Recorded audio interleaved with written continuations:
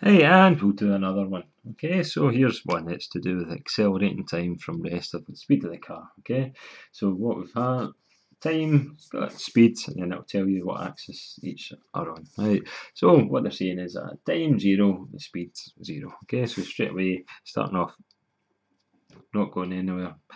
You then say 2 seconds time, it is at 10.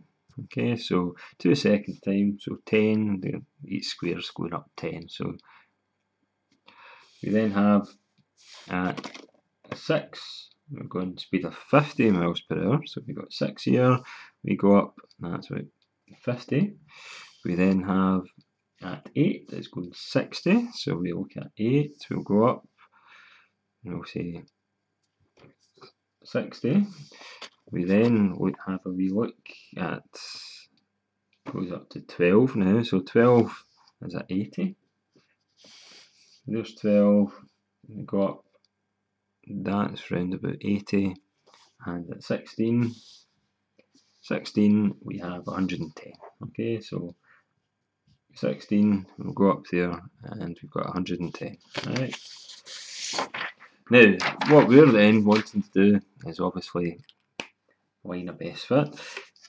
It is marked as a 0, so that might be an alright place to start. So if I use this, I can then think about drawing a line, and it is, even using a pen, it is generally pointing in that direction. Right.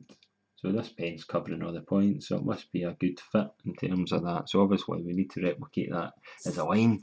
So if we do something similar to this, I'll then draw this. And that's, apart from the wee bit at the end, that's not too bad a line of best fit. Right. So what we then have to do is we have to then estimate after 10 seconds. So what we do is we look at 10 seconds, right?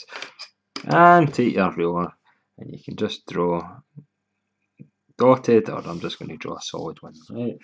Up to 10, and then as soon as it hits a line of best fit, just take right angles and take it to the next axis.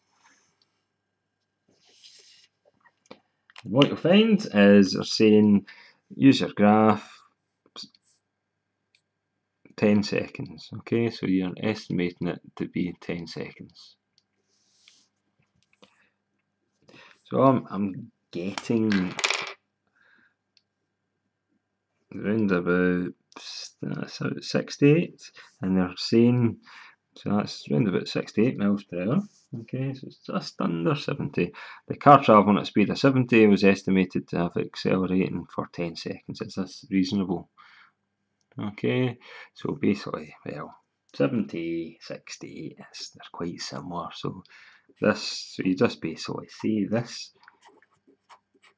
estimate is fine.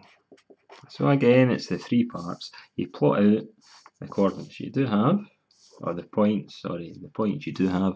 You draw the line of best fit. You're then doing an estimate, and that's another example.